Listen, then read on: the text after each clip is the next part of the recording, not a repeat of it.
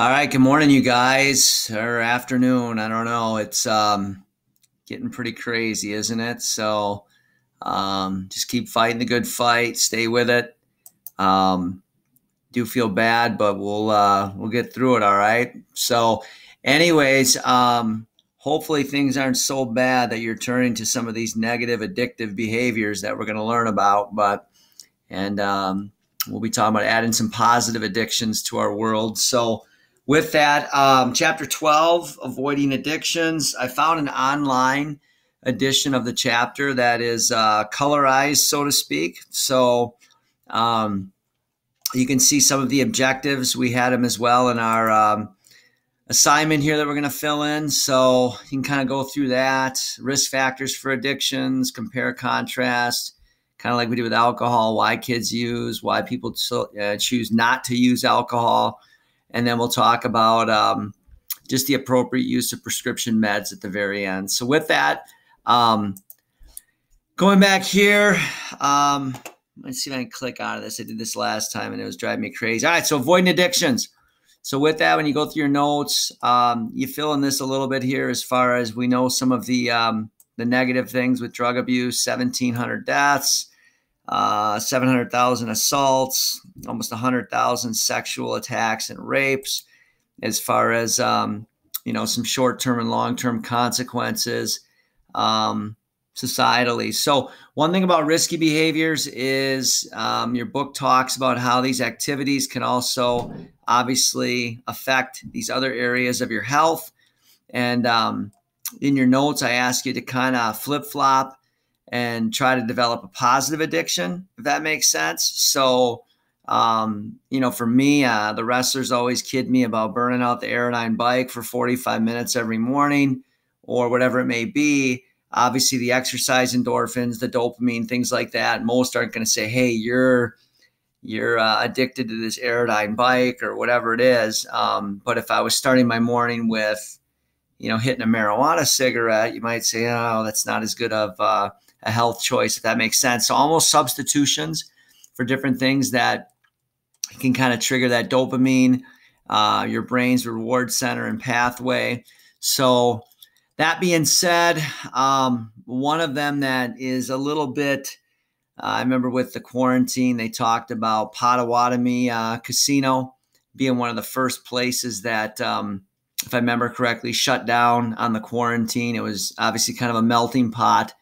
If you've ever been down to that casino in our area, from a gambling standpoint, you've got people, college age through people in their maybe even 80s that are there, all different walks of life, ethnicities, racial background, things like that. So I think maybe one of the more eclectic areas you can go to as far as people watching or whatever. I'm not a gambler myself, but obviously these triggers.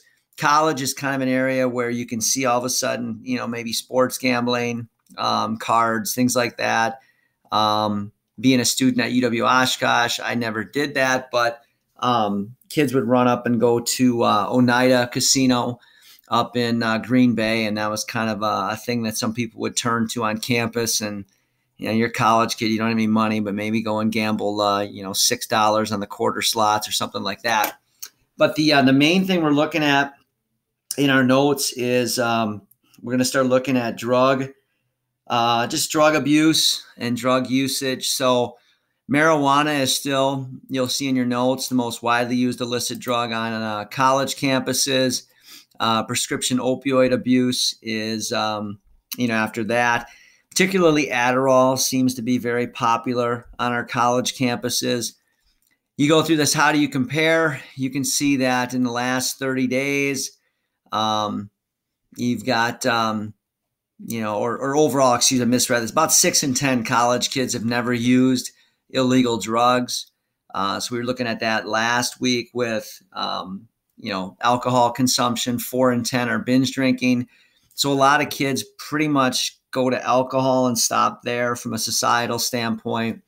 You do have in the last 30 days, though, about 13.8% say that they've used an illicit drug. I never know what these types of things, because obviously with marijuana, with Illinois south of us legalizing it, we're at 10 states.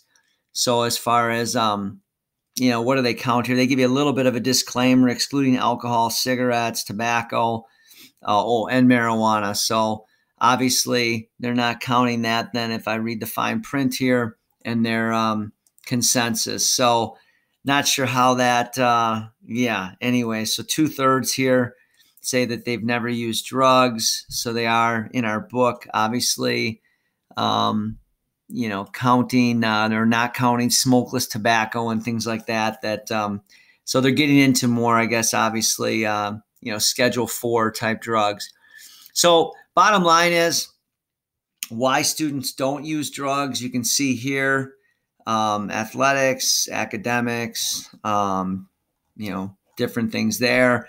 And then why students do use, so you'll fill that in your notes. So genetics, family history, attitudes, behaviors, expectations, social norming, and these influences. So you can see, for example, marijuana use, I guess if we're back to that, if you look here, never used on campus. So, you do have 59.5% of men and 65% of women saying they've never used. And then obviously, they've got actual use versus perception. And I love looking at things like this where, if your roommate's a pothead and his buddies are always coming over, or her buddies, and they're using, you have a tendency to think, oh my gosh, everybody's using this stuff. On the other hand, that's classic social norming where your world is very much influenced, like we learned last week with social contagion and those influences. So, but obviously marijuana use is the most widely used psychoactive substance behind caffeine and alcohol.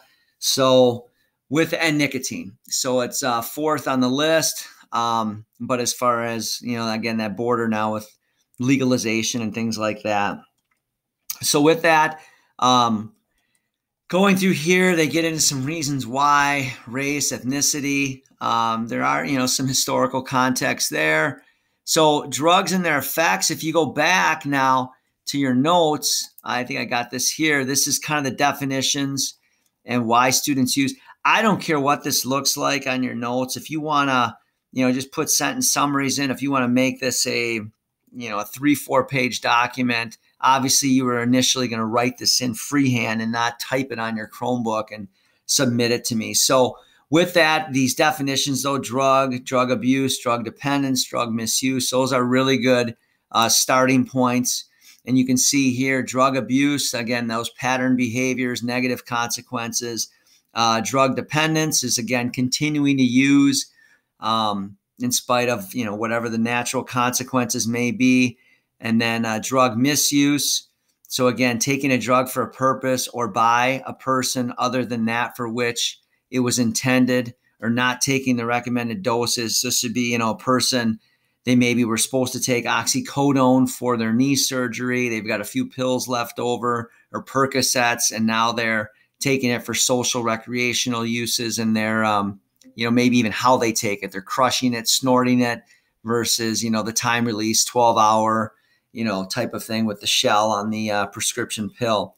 And then drug diversion is the transfer of medication from the individual whom it was prescribed to another person. So I alluded to like Adderall, someone who has ADHD, they've been diagnosed this, whatever this, I want to say disorder because it's so prevalent, but, this mental health circumstance, and they're prescribed Adderall, which is a stimulant. And so thus, giving that to a friend for $10 or whatever. So with that, this is huge too, as far as how we take drugs.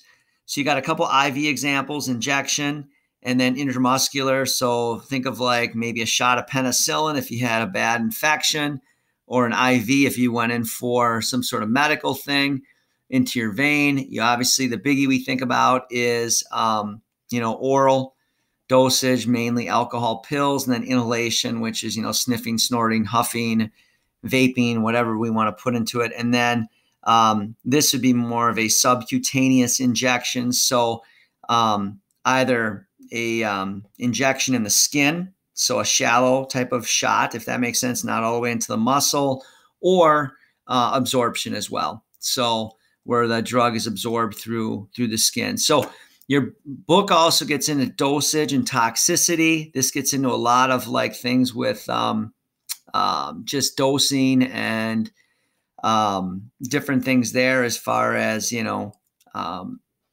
tolerance and things like that.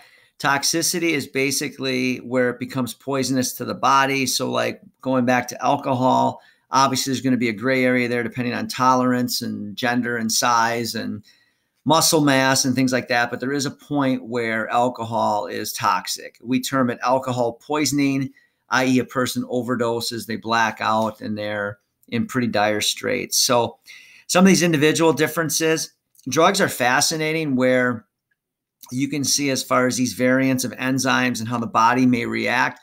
I just remember I had knee surgery and I had a shot in my quad of morphine, and it was 3 a.m. and I was in a lot of pain, and all of a sudden I'm singing songs and I got some sleep, and it was the day after my second ACL reconstruction on my left knee.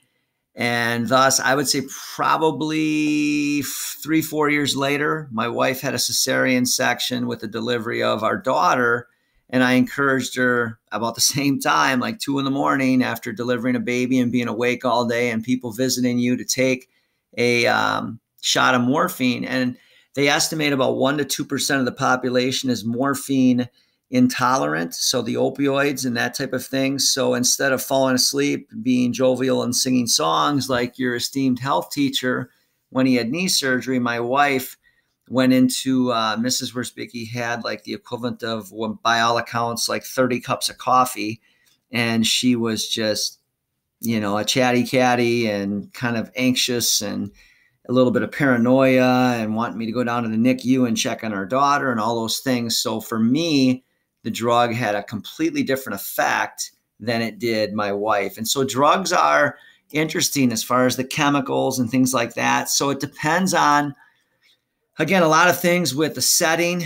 Again, a lot of this is definitely not anecdotal. These are all things that I've read, but like the setting a person has when they're, for example, maybe taking a hallucinogen and, what it can trigger in them and that type of thing, as far as different interactions with drugs. So that multiplier or synergistic effect where, you're taking alcohol with that same said opioid, and how it can intensify the effects, the types of action.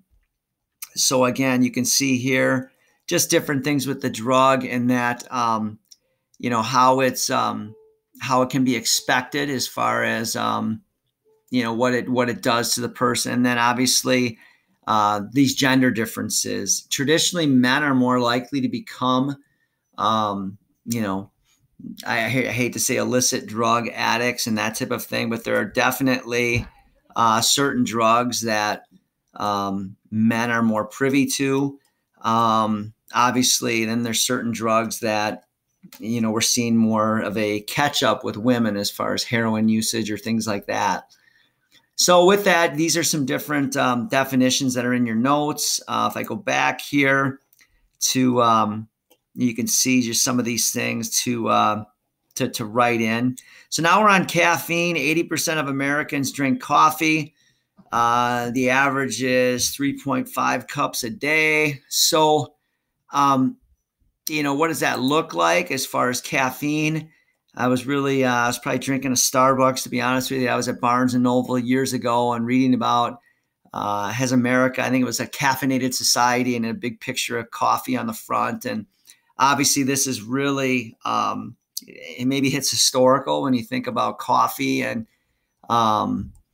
people drinking this even in like the Civil War era and that type of thing. And so you can see, again, 100 to 150 milligrams of caffeine per cup.